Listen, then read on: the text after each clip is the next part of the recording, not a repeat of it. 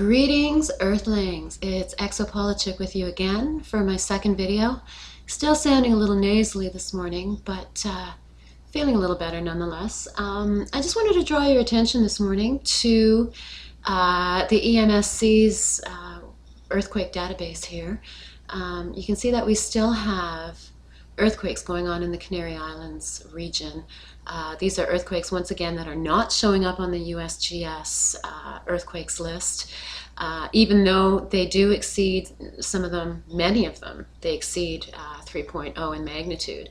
I believe the USGS is supposed to list everything above 2.5 on that particular database that I look at. So, you know, to me, it means they're just omitting some pretty pertinent information with regards to the Canary Islands.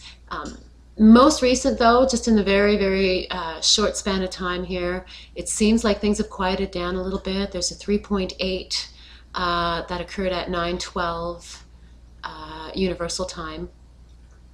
And that seems to be the last one that's recorded on this database anyways. So I'm going to keep my eye on this, and I will report any more activity at the Canary Islands, because it is something that I think we all need to be paying attention to.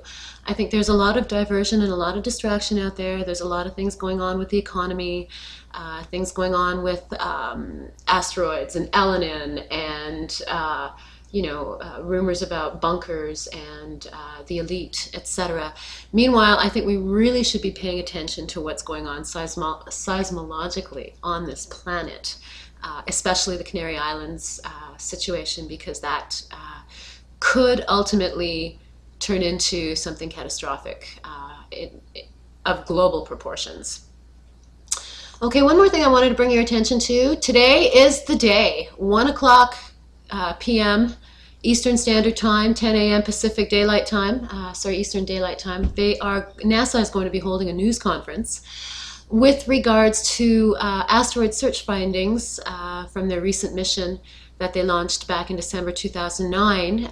The mission was intended to explore near-Earth objects and potentially hazardous objects that are out there that could, in fact, enter our atmosphere and cause potential problems to the Earth.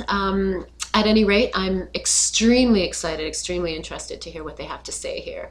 I'm really hoping they are not going to tell us there's a huge asteroid barreling towards our planet.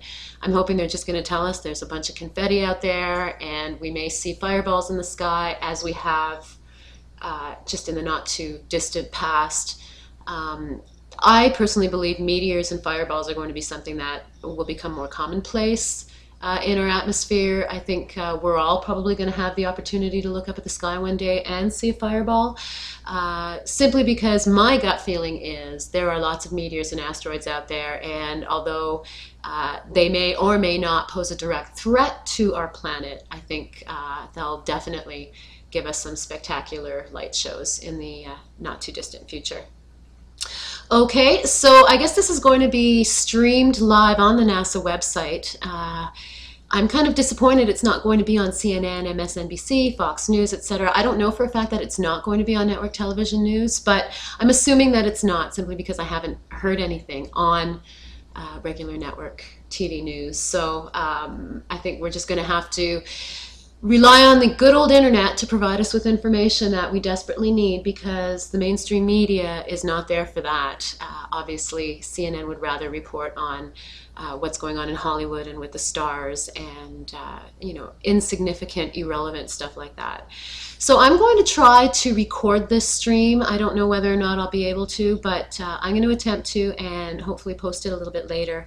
At any rate, I'm sitting on pins and needles waiting for 1 p.m. I'm wondering if you are as well. Please, if you have any comments, do leave them below this video. I'm interested in hearing what you have to say. This is number 2 of what I hope to be a long series of videos on exopolitics and space and Earth changes.